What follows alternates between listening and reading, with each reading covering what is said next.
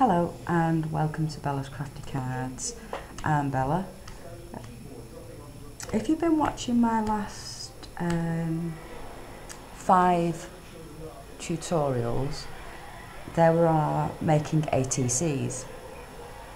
Now I did say I was only going to make about 4 or 5, but I was thinking about making a card for a friend of mine whose birthday it is, and I was colouring in a stamped image ready in preparation to make the card, and once I'd finished it in the colour scheme, in fact I'll show it you.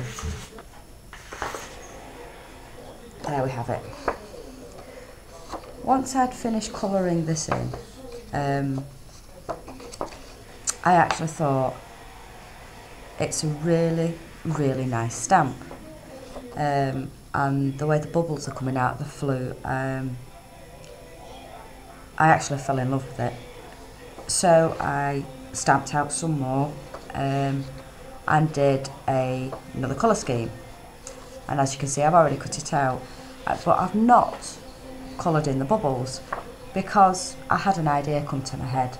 So what I'm going to do in this video is, I'm sorry to say, I'm going to be making yet another ATC, only because I actually adore that Tilda Magnolia stamp that I bought. So yeah, so I'm going to make another ATC just to show you that you can use your stamped images on your ATCs as well.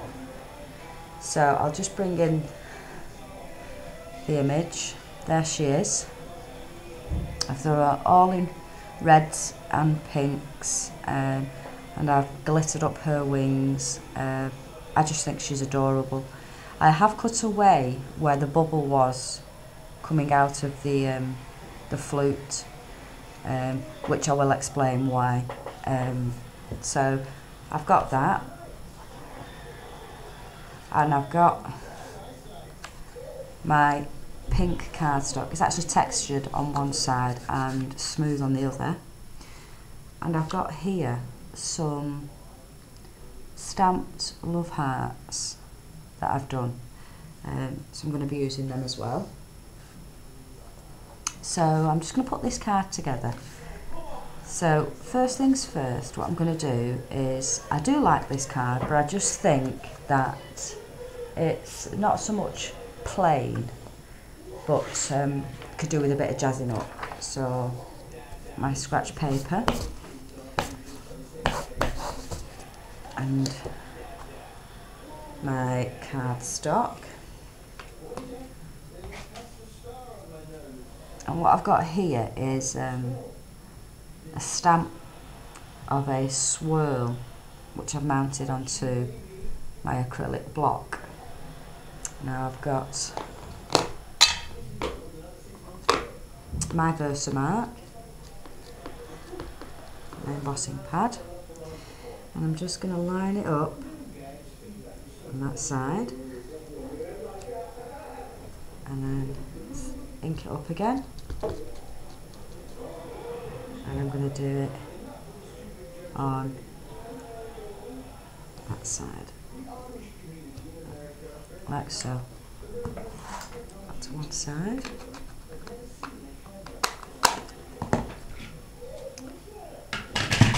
And here I've got some heating up holographic embossing powder. So I'm just going to turn my paper over, and I'm just going to sprinkle this on.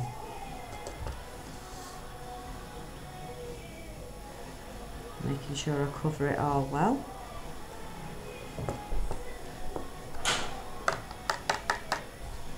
Tap off the excess, and then I'm going to heat it up. So before I do that, I'll just put this lot away. Okay, I'm just going to heat this up now.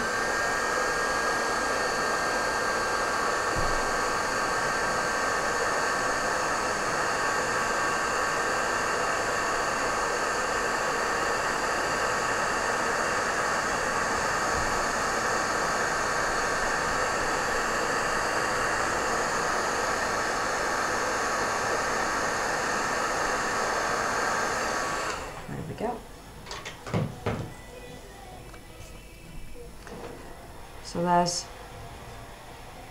that now. Don't know if you can see the sparkle on it. Bring it a little bit closer. Yep. So I'm going to bring in my stamped image, get my glue.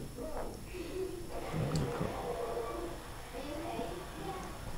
Now yes, I am using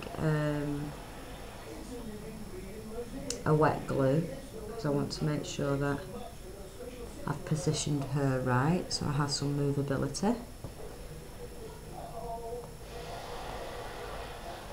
Okay. And then all I'm going to do is I'm just going to position her to the opposite side where I did the embossing. Make sure she's placed on and holding firmly.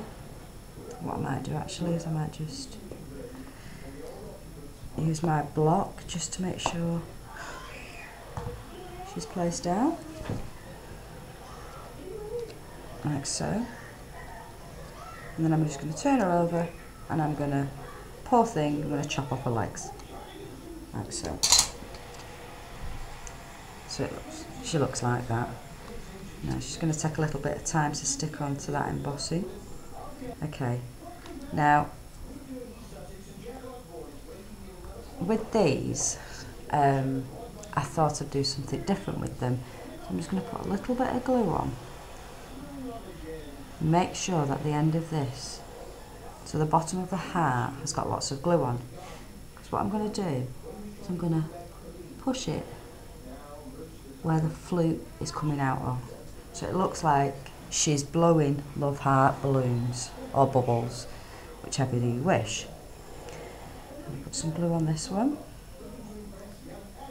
So it looks like she's blowing lots and lots of them and they're flowing away.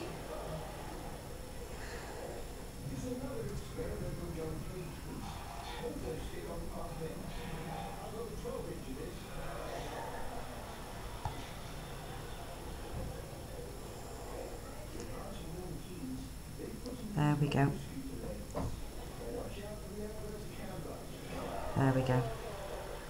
And there she is. She's finished.